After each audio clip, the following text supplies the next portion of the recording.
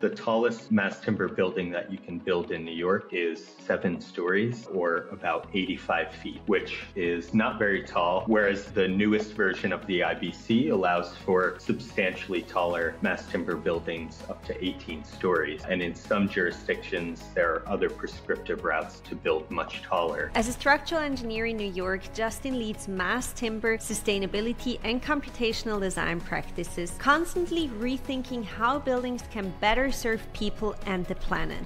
Although wood is a combustible material, we can design it to perform very predictably in a fire event. And there's lots and lots of testing to support that. As I've learned more and more about just how miraculous forests are and how interconnected they are, sharing resources through mycorrhizal networks underground, regardless of species, the many different ways in which trees communicate and share resources with each other, I realized that a forest is already our idealized version of what a city should be. And if you think about the transportation system, the infrastructure, the sewer networks, the telecom networks, we are really just trying to create the idealized city that already exists in the forest.